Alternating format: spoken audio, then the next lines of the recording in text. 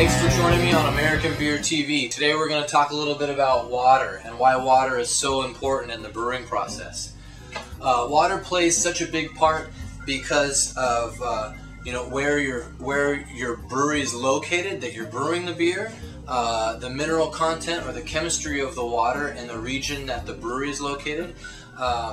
Traditionally, like Burton, England, the water is really hard.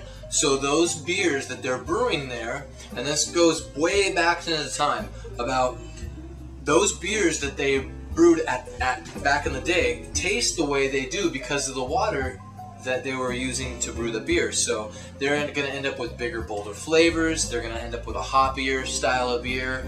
They just lend themselves to those flavor components better. The other end of the spectrum is softer water, low mineral content in the water, which a good example is like Pilsen Czech, Pilsner Urquell.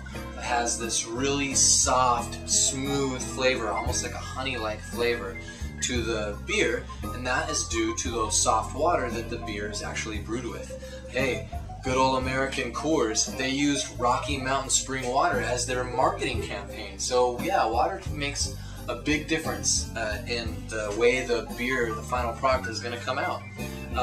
Nowadays we have chemistry, we can manipulate the water that we have, so American brewers can brew any type of style that they want.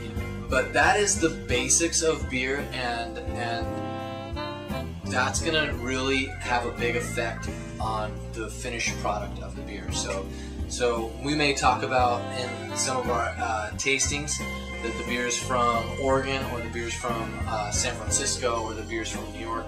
So some of these things are going to play a part in the actual flavor of the beer, and it's going to give us a different flavor profile and give us something else to talk about.